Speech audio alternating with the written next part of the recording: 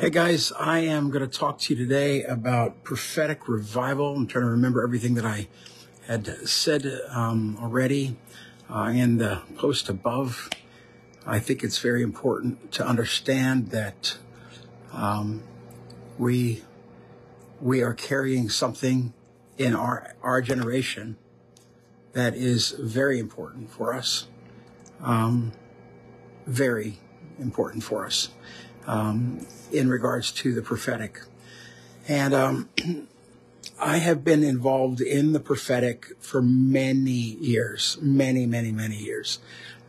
Before the Kansas City prophets, I evidently was functioning in some of the realms of that. We didn't know what it was. We didn't call it that.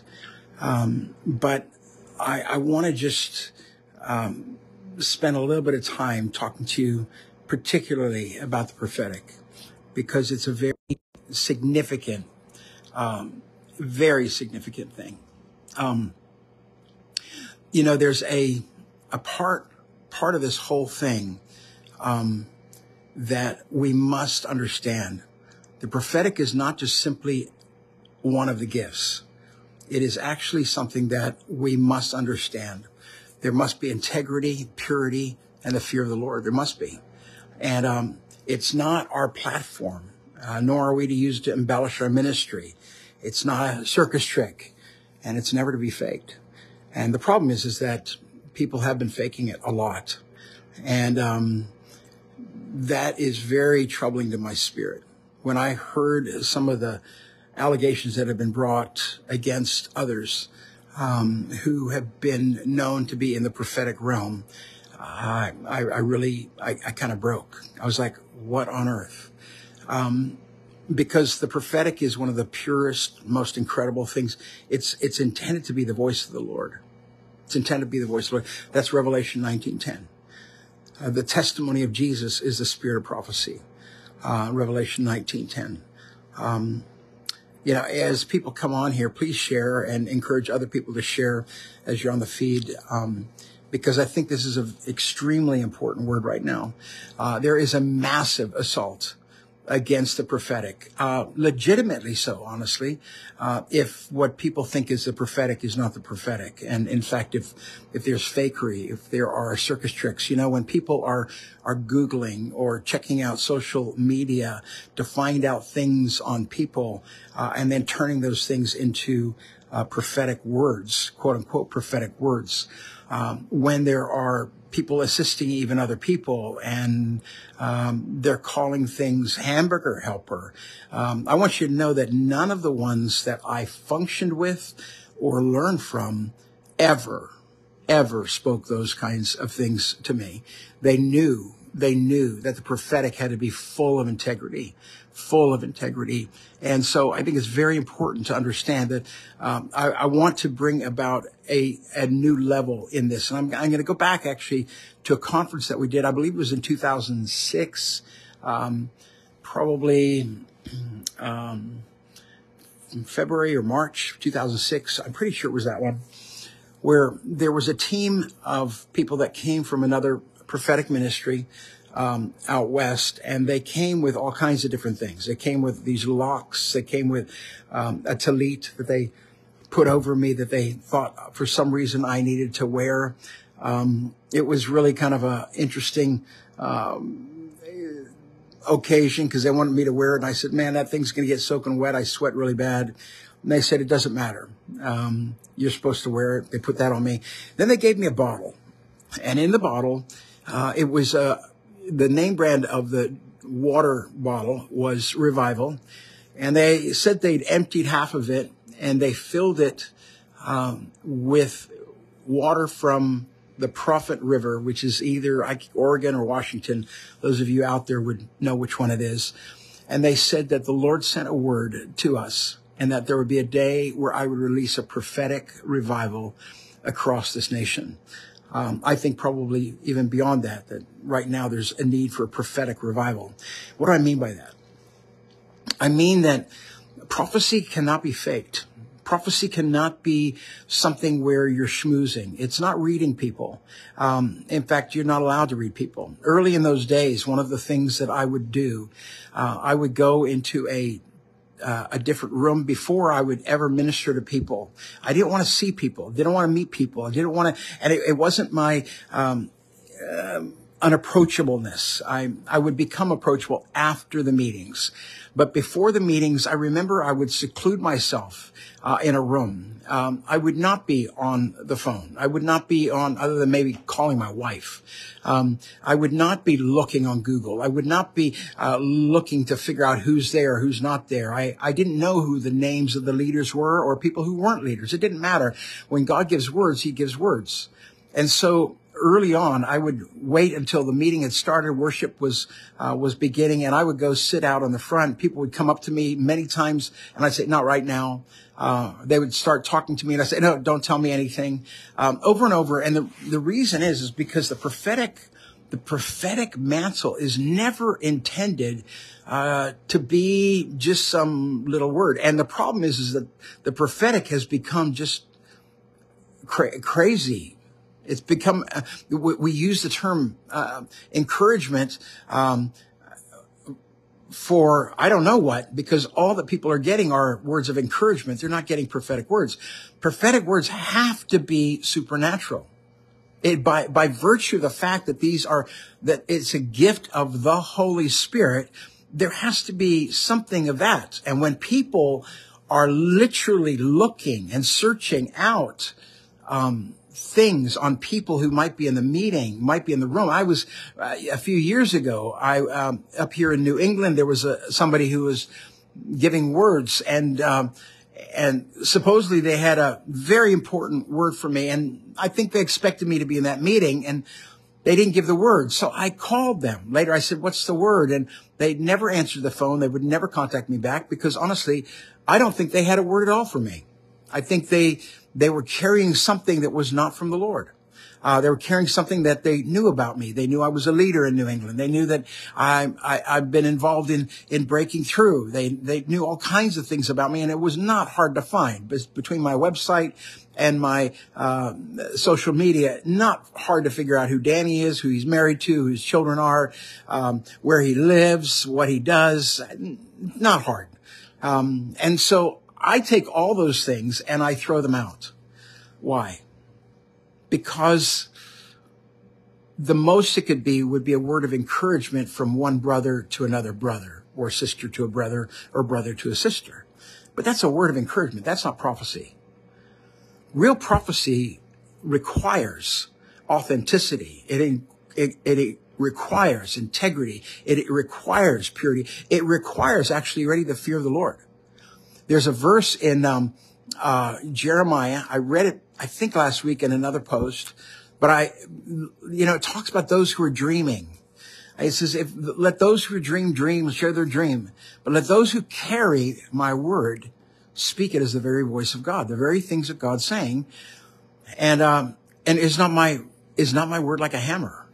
Is it not something that'll shatter? So that's the foundation of this. But what I want to say to you, God wants to develop and raise up prophetic people. We could call it the Shiloh Company. We can call anything you want to call it. But it's people who absolutely hear from God. Early on when I first came here to New England, everybody was calling me. And they would call me, particularly when we'd have a gathering. They would come stand in line. I need a word. I need a word for this person. I need a word for that person. I need a word.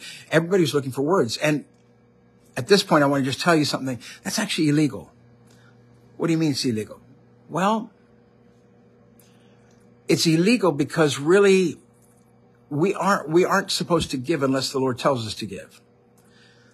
And sometimes we can become just these little machines that, we prophesy over this person.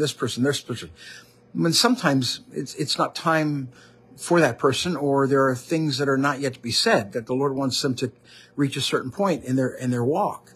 Does that mean that that we're not seeing some things? No, sometimes we do see things, and we are not allowed to share.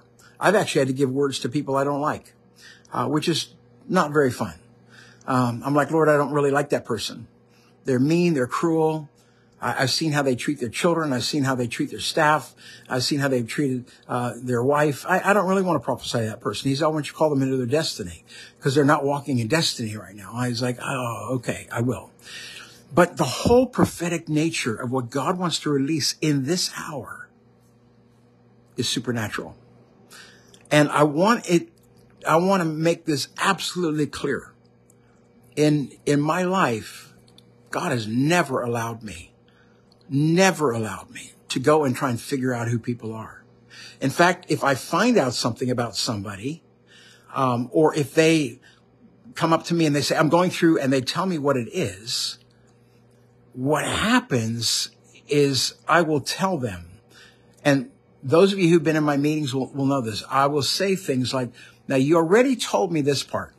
I want you to know that's not revelation. And I want everyone else to know this is not revelation. This is what I know about them. And so as a result of that, I share with them what it is the Lord's telling me. And if that part plays into it, they already know that wasn't revelation that played into it. The other part is what the revelation is. God wants to raise that up again. God absolutely wants to release a prophetic revival across not just our nation, but around the world. He wants to raise up sons and daughters who will absolutely carry the real prophetic word of the Lord. Why? Because we are entering a season where people need to hear from God. And there are people right now who are lambasting the prophetic because they saw some things happen. There were things that happened in IHOP KC. There are things that have happened with some of the prophets. But because they've happened with some, does not mean it's going to happen with all. I'm watching a harvest coming. And I don't mean just the harvest of lost souls. I mean, there's a harvest where people are absolutely coming into the place of maturity, where people are beginning to function prophetically. There are names I could give you. I'm not going to give you names because I don't want you just to go hunt them out. I want you to be able to discern and listen. Who is really speaking from God? Is it the ones that are just our buddies? Are they the ones who are speaking for God? Or are there those that maybe they're a different culture? Maybe they're a different place. You know, many years ago, when I was coming to New England before I moved here, this would have been probably 2007 or 8. There was a prophetic guy from down south, and fully prophetic in every regard, but very different, very unique, and nothing that had been seen up here. Those were the days where people recognized John Paul Jackson up here. They recognized that kind of a stream in the New England area. And I carried a lot of that. But I bring this guy with me on a trip, and he begins ministering to people, and people say, why did you bring him? He's not like you. He doesn't minister like you. He's like not in our stream. I said, because sometimes when you hear people only in your stream over and over and over, you don't hear. And sometimes God wants to bring something from outside the stream, so you will hear. And so I brought this guy in, and it was awesome. I loved it. He actually, he left the room and he said, take your shoes off and put them up here in a pile, all of your shoes. And then he told us, he said, mix them all up, just jumble them all together. We did. And he went up there and he began picking shoes. And he said, the person who owns these shoes, this and this and this are going on in your life. Da, da, da, da. It was hilarious because he put them on, even put on some ladies' shoes. It was hilarious. And he would give a word based upon the person who had those shoes. And he did not say to rise up but you would hear people go, whoa, that's incredible. It's so right on. It was perfect. And at the end, many understood. They realized, wow, this guy was actually responding to the Lord. He didn't want there to be any lack of integrity. He didn't want there to be any show. When the prophetic becomes a show, it's a problem. Because most often it's a show for your platform, for your visibility, for your viability. Prophecy is not to give us viability. Prophecy is to give God viability in that place. And so we don't steal prophetic words. We don't learn from others. You know, when people are stealing words, or when they'll even use exact same phrase on another person that they used on, or they heard used on somebody else, you're not being prophetic. That's very pathetic. It's not supernatural. You're copying. You're an echo. And God in this hour is not looking for echoes. He's looking for voices. Voices over people's lives, whether it's a personal prophecy or words over a region that there's no way they could know. Things that would be involving governmental situations, involving land situations, involving serious issues that are happening. God wants that. For those of you who are functioning in any realm of the prophetic, I encourage you not to research and find out the area you're going to. Some people do this in the name of, well, I want to know the people I'm speaking to. I want to know their culture. I want to know what's going on. If you've got Jesus in you and you're walking up to a door and he's telling you to walk up to a door, I promise you that even if you break protocol, do you hear me? Even if you break protocol, they will see the heart of God in you and they'll open that door to you. And I've realized so much that people are in such a weird, they have these weird traditional things and weird honor things. I did say that. I did say that. What do I mean by that? I mean, where people are groveling. This is the great prophet. This is a great man. Don't grovel. Jesus is the only one that we need to get down and worship. That's, again, Revelation 19:10. Jesus is the only one that we worship. But in the process of releasing a prophetic revival, what am I saying? I'm saying we're not going to follow where some have gone, where they have pulled out of a hat weird things, where they're reading. It's amazing to me how many of those who quote unquote are called prophets are literally reading off of some kind of a script that they've received somewhere. You don't think that the God who gave you the word for that person would not revive that name and revive that situation to you in the middle of delivering it? I think he would. Now, maybe if you're sitting in the service and you've got a yellow pad, and in the middle of the service, the Lord says, there's a guy by the name of, actually, there's a Catherine right now who's watching. And right now, I have nothing in my hands.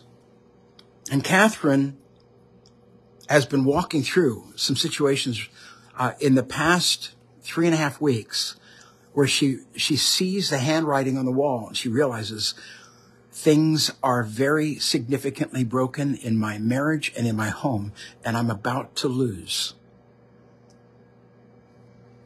a lot. And the Lord's prepared you, Catherine. He has prepared you, Catherine, to absolutely know that he will be there with you and you're not going to lose. That God is going to bring about a major shift, a major change in your home. You're going to even notice it over the next few days, Catherine, and there's going to be a phone call actually that's going to come not from within your family, but from without. That is going to confirm some of the things that you know are happening, but you don't want to know, but they're going to confirm it. The result of you having that information and knowing that information is going to result in a confrontation that's going to release a repentance in those in your home. And there's going to be healing in your home. And a healing in your relationship. And yes, your marriage will make it. Even though right now you don't think it will. But it will. There are things that the Spirit of God wants to give. He wants to release his presence, his power on people's lives. But it doesn't come from natural means. It's not by schmoozing. I can't see any of you. It comes because the Spirit of God is moving in great power. In great power. There's a Joel. I don't know if you're watching this right now, Joel, but I think you're going to be watching on the restream. You're going to come back to this. Somebody's going to point you actually here. But Joel, there is heartbreak all over your heart. And this heartbreak has resulted in you even turning away from the things of the Lord. You were called. You were called. And for a long time, you were passionately in love with Jesus. But about 4 years ago, you were distressed. You were heartbroken. And as a result of that heartbrokenness, you moved into things that were ungodly. And you've maintained a certain aspect of respect on the outside. But inside, you know that you have fallen. And the Lord is calling you back right now. That God is going to restore your life to him, first of all. And that the Lord does have a future and a hope for you. And you have wondered, will God really have a future and hope for me after I did this with God? Joel, he loves you. You're his son. You are saved. You were saved. But you have fallen. And the Lord is helping you up right now. Come back to the Lord. And I believe that you're going to come back and there's going to be a full restoration of your life and the call of God all over you. God is a God who moves in power, guys. A prophetic revival means that we move by the things of the Spirit. Some people are like, well, we need to open this well. We need to open this well. We need to open that. Listen, I was talking to somebody about this today. Hey, that's crazy. Why are you so worried about opening wells? Well, maybe you're supposed to be the well. Maybe you're supposed to be the place that everything is bubbling out of. Maybe the revival that is going to initiate in your region is not in a location or this building or this church or these people. Maybe the revival that's going to initiate in your region is from you. That you're going to begin hearing God, and you're going to begin responding as the God who is your rock, who is the one who speaks, who is the God who will stand up for you and release his authority through you. Maybe some of you have been rejected, even from certain churches, and you've gone there and you've released some things. And they may have even been things from God, but the people were not ready. But I'm telling you that those who are called prophetically, you will absolutely hit many, many, many roadblocks, many walls. You're going to hit them over and over and over. Why? Because you're called to bring truth into areas where there are errors. You're called to bring direction into areas where it's a directionless place where people are not walking. God has called you, but don't short circuit. Don't you dare use AI. I'm serious. Don't you dare use AI to draft out a prophetic word. People are doing it. Don't you dare tell it to draft something like this prophetic word. You're echoing. You're following a machine. I'm following the Lord. And so I want to initiate something today. I'm going to pray for you. I'm going to pray for everybody who's on this stream, whether it's live or you're watching later on. I'm going to pray. I believe in impartation. I believe that the real deal can be imparted to you. I don't think you have to wait for some magical thing to happen. I'm using that word purposely because a lot of people see the things of the Spirit almost magically. Just like the guy in the book of Acts who thought he could buy the gift. You can't buy this one. You can't buy this one. So right now, I just want to encourage every one of you, open your hands, shut your eyes. Holy Spirit, right now, I'm asking for a release of your glory on every person, Lord, who's watching. Father, whether they're watching, Father, just out of usualness, or whether they're watching because today they need something fresh from you. I'm asking God right now that you come on them. I'm asking, Holy Spirit, that you reignite, Lord, their passion, their heart for you, their heart for purity, integrity. That, Lord, that they would carry viable words from you. That, Lord, the tiddlywinks dreams and visions that they may have no value, no meaning. I'm asking God, would you make things clear again to them, Lord? I ask right now, Father, that just like you spoke to Moses and you spoke, you said, I speak to Moses as a man speaks to his man, not like others. You didn't speak to him in riddles. Father, I'm asking right now, would you release a company?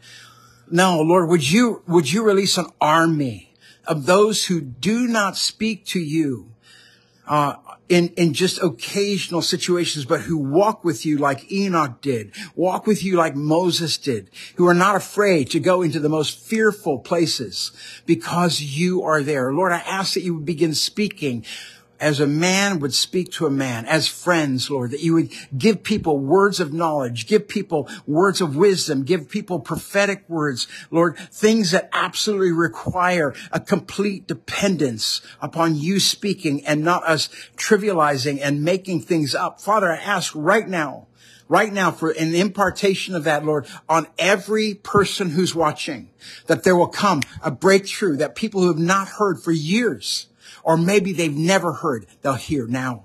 Lord, I ask you, open up the revival of prophecy. That, Father, where prophecy has been undermined and cut under, and where there are those who gladly and gleefully go after it because they have no understanding of this God who speaks to men. They only understand what it means to read the Bible and to pray. Lord, I'm asking in Jesus' name that you release a supernatural ability to release a prophetic revival. That, Lord, even the things that are coming in this year, the things that are coming next year, the things that are happening in people's lives, I'm asking, God, now that you release the power that flowed, Lord, through Elijah, the power that flowed from Elisha, the power that flowed through Jesus. That, Father, that the words that came through Jeremiah, Ezekiel, Daniel, Hosea, Amos, Obadiah, Nahum, Joel, Zechariah, Zephaniah, Haggai, Malachi. All of them. Supernatural.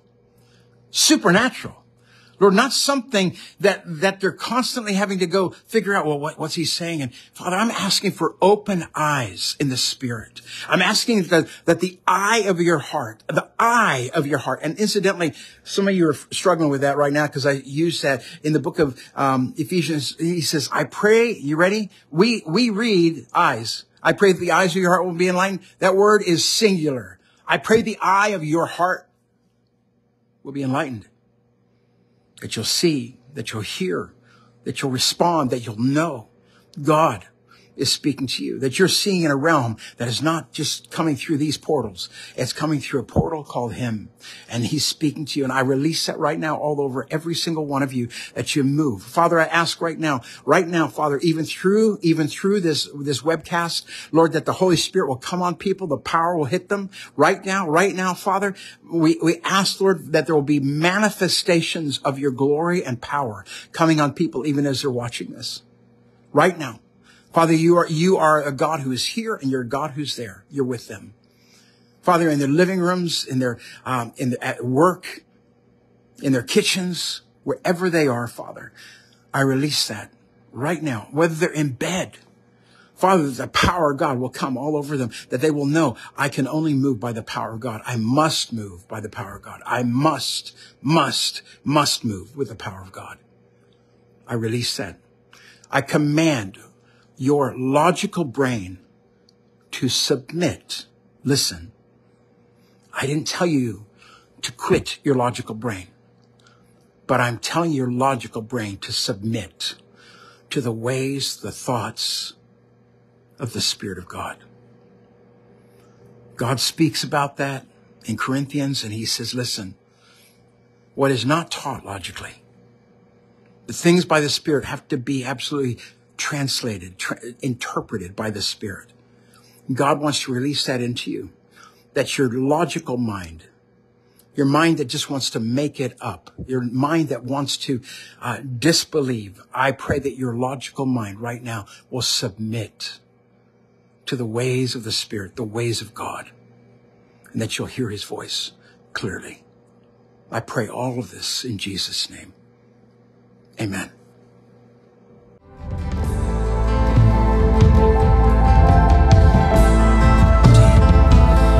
Deep calls to deep.